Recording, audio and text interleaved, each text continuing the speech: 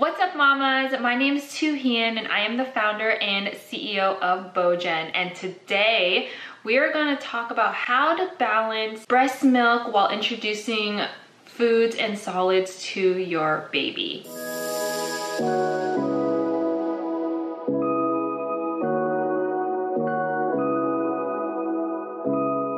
There are lots of information out there, so in this video our goal is to distill a lot of the noise and the information that you might be getting, informing and arming you with what you need so that you can go to your pediatrician for advice as well. So first, we're going to talk about when is it a good time to introduce solids to your baby.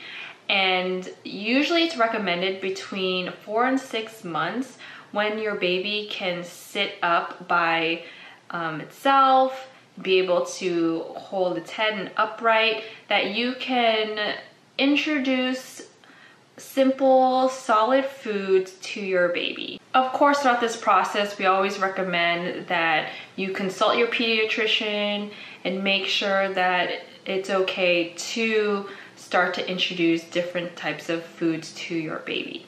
They can also give you some tips on how to get started that's more customized for your baby's needs. So during this period, breast milk or formula milk is still the main source of nutrition.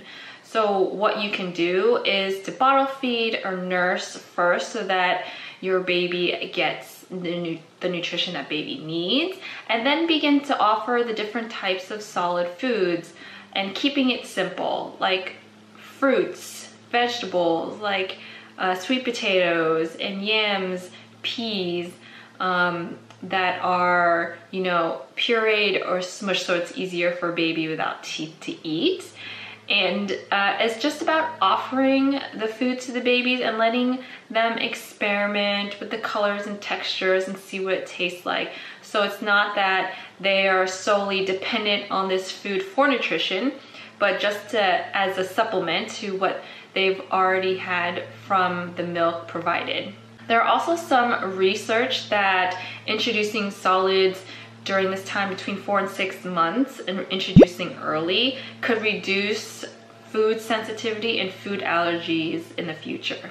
So of course, when you're introducing these simple foods, fruits, vegetables, boiling, steaming, pureeing them, making it really easy, soft and gentle for the baby to eat and experiment with, especially this is the first time that they are experiencing foods other than milk. During this period, it might be possible that baby has a nursing strike, and that's okay.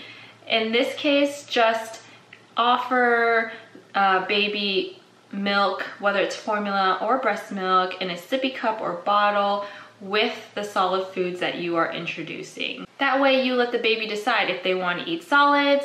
Let them eat solids. If they're thirsty and they want milk, they have the option to use the bottle, sippy cup to get their milk as well.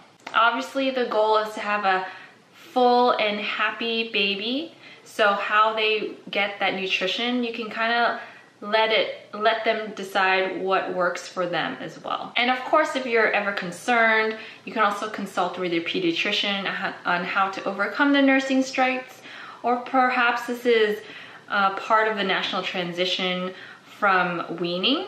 And during this time, if you're finding that baby's still refusing nursing, to keep pumping, and that way you can keep up your supply if you are breastfeeding, and that you'll have it ready to provide in a bottle for your baby. So what if the baby doesn't have interest in solid foods?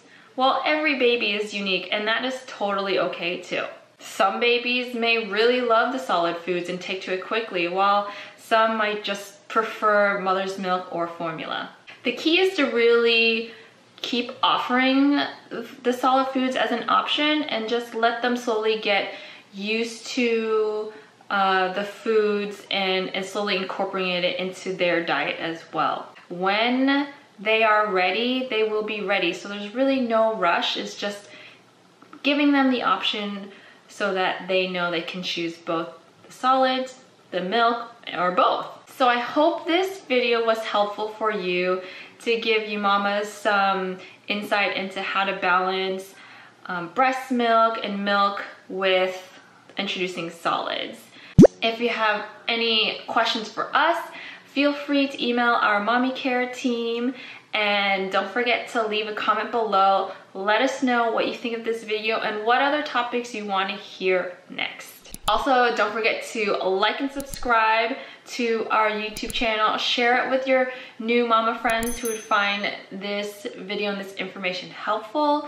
And we will catch you on the next video. Thanks. Bye.